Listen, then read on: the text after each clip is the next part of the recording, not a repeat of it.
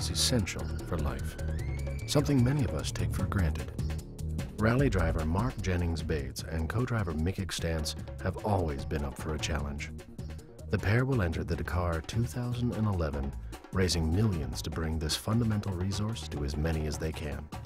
Here's what we're doing. We're going to complete this race, and whilst it may look tough and grueling, and Mick and Mark are going to go through all these struggles and challenges, and the Bowler team is going to help us get there, the truth is somewhere in the world there's a family that has a much bigger struggle. It will be a race for life.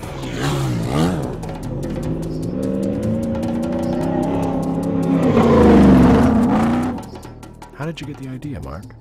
That was a big deal, and you know, I can blame my wife for that squarely.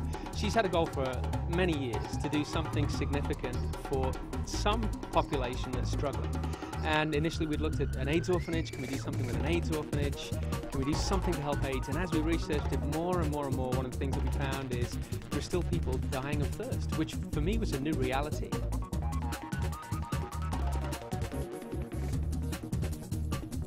I didn't realize that every 17 seconds in the world a child dies because they haven't got adequate access to water. I didn't realize that 2.6 billion people in the world don't get access to clean sanitation. And so we said, hey, there's the thing. And the next objective really was to find the charities. That ended up being Just a Drop and Faye Beaver, who are doing some phenomenal work. For Mick, this will be his first Dakar on 4 wheels. A motocross and enduro champion, he will be Mark's co-driver and navigator. I think it's a great, particularly for me, it's something that's quite close to me from going down into Morocco and spending a lot of time down there. It was something I kind of looked at doing when I was done with this crazy game, you know, maybe go and do some aid work down there. So it just fits in perfect. They need that help. Everybody needs that, and I've seen it, been there with the little kids, and we can bring a smile to the face and bring that to them. Let's do it. Into the mix comes Drew Bowler and the off-road team. Mark and Mick are about to do their first test drive with the impressive Bowler Nemesis. Driver Ed gives them a quick rundown of the vehicle. Which one's the steering wheel? You recognize the steering wheel, don't you guys? Have I got some indicators?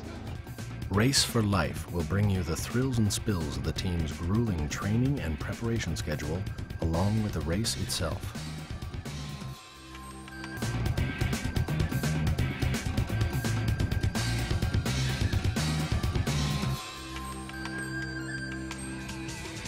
Time for a little fine-tuning. Watch for a few well-known names popping by from time to time to spice things up, and who knows, maybe they'll get the Dakar bug too.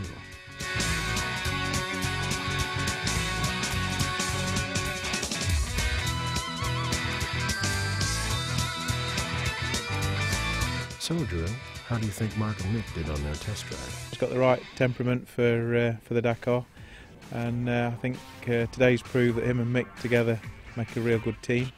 I was a little bit concerned about putting a bike rider in the co-pilot seat. Just that bit of lack of control and having to work within such a close-knit team could be an issue after being totally freelance on a bike. But today they've really got on well. The chemistry is good between them. They've both driven the car. I'm sure it's going to be a fantastic team.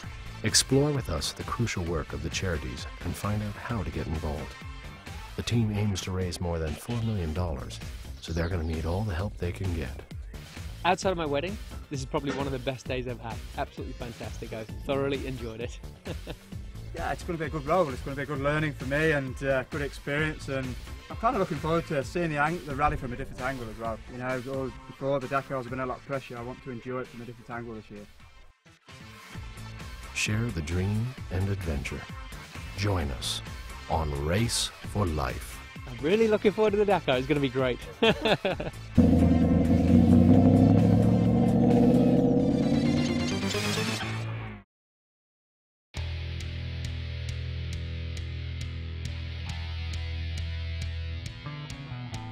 Smell of smoke and a burning tire. Put the pedal to the metal and my foot's on fire.